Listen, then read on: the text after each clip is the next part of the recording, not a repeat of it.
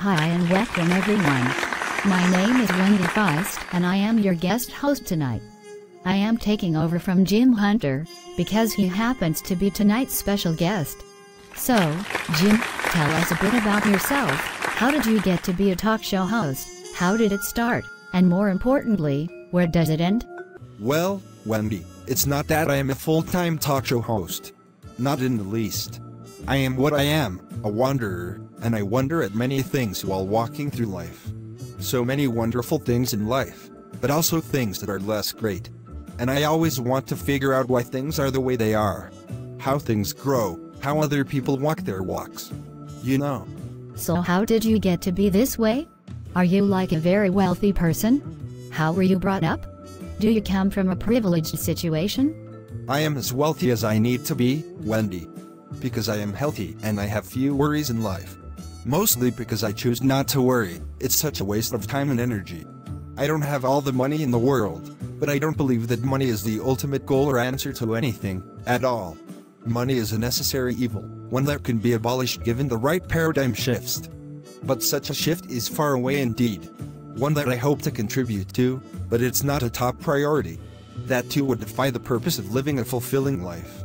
Life and societies need to evolve at such paces as granted by all its stakeholders. And the stakeholders are all people and extends into the extended families of mankind. A cryptic answer, I am sure. I am not a billionaire and I do not need to get into a rocket to fly to space. If I want to visit other places, all I need to do is close my eyes and look on through my mind's eye.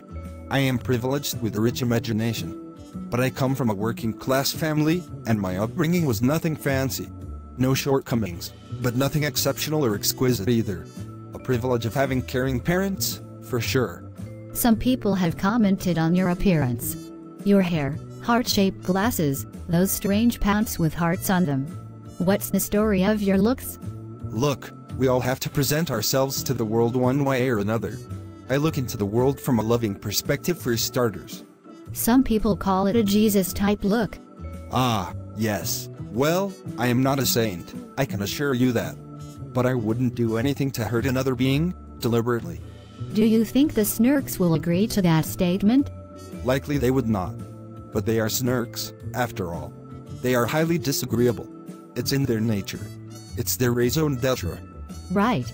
Anyway, you first introduced yourself as the producer of the band, or troupe, named Alice Deeper. How did that happen, and what's the story of you and Alice Deeper? Ah, that is a complicated and long story. But I'll keep it concise. They couldn't agree on who would be their singular representative to the world, and were looking for an arbiter to settle certain creative directions and choices. I was there in the right place, at the right time, and so it came to be. They are happy and I am happy, and the crowd is happy, and we all get along fine. That is what matters most. So what are you currently working on, as producer of Alice Deeper? Well, there's a good amount of backlog in terms of creative produce, so to speak. Partly written fantasy novels, story concepts, science fiction ideas. As we get further in time, we are really pulling things together, consolidating many things to present them through our main outlets, which is of course music, but may involve video, at times. What is special about music? Music is of all cultures, of all ages. It has the ability to communicate the deepest of concepts, and if you look just a little beyond the mainstream, you can find the most interesting uses of sound to convey ideas, emotions, feelings. As I said, I have a rich imagination. But I am also convinced that all people have the ability to open this portal within themselves, to let music speak directly to the soul. But the world knows many troubles. Political division, poverty, war, oppression. Do you think music can cure all? That would be a stretch. There is a whole lot more to do than music. But it has the ability to inspire, to unite. And eventually, the people in power are people too.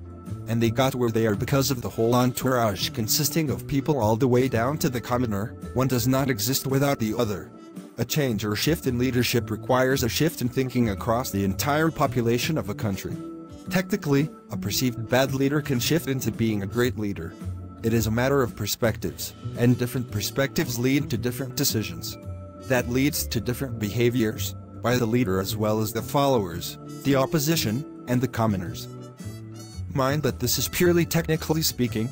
The required shift has to start somewhere. First, we have the power to heal. If we want to. We need to want to, all of us.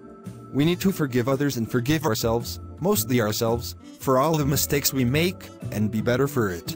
And forgiving and forgetting are not the same thing. Forgiving comes with a relief from punishment, of others, of ourselves. We need to stop beating ourselves down for past mistakes. We need to stop blaming others and see how we can reach each other.